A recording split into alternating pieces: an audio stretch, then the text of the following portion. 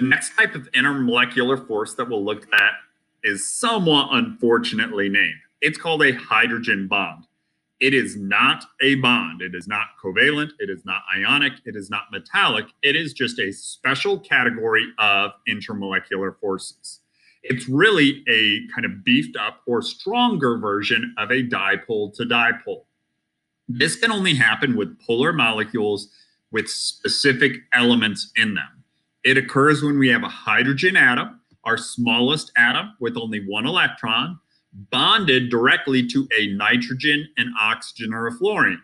Because those are three small atoms with high electronegativities, with very little shielding and a very high Zeph, that H to O, H to N, and H to F bond becomes very polar.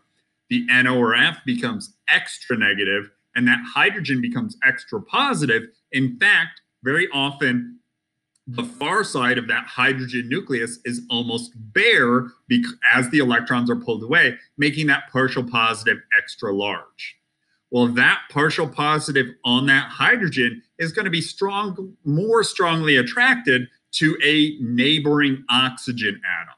And it's really not necessarily the lone pair, but the negative dipole on an NO or F.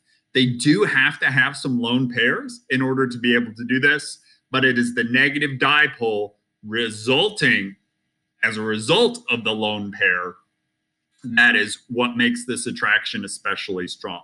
So I have said it, I have typed it. This is still just an IMF.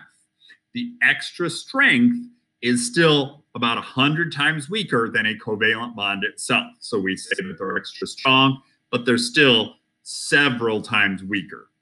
So this is in many ways considered the strongest of the IMFs, or the strongest IMF within a pure substance. But it is not the only kind of IMF that a molecule would exhibit. If it has or can exhibit hydrogen bonding, it has to be polar. So it also has dipole-dipole. It also is a molecule, therefore it has dispersion. So often what sets aside these elements or compounds, that have hydrogen to NO or F is that in addition to other types of attractions, they also have a slightly stronger version. To say that they have dipole-dipole and hydrogen bonding is acceptable, but it's really they have dispersion, and then their dipole-dipole is the extra strong hydrogen bonds in some cases. In other cases, there's other molecules that also make it polar. But why this kind of got its own name is the importance of it biologically. Within DNA, much of the structure, I believe the tertiary structure, what's holding our two strands together is hydrogen bonding. It's important that it's not a covalent or ionic bond because that would hold it too tightly, not allowing some of the replication, but it is strong enough that it does keep it together.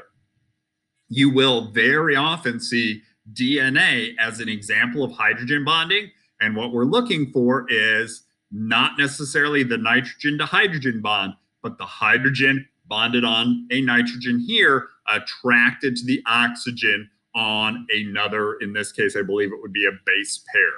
So this can happen across molecules like that. And we'll see hydrogen bonding and these different forces, if our molecule is large enough, can also make parts of those molecules stick together.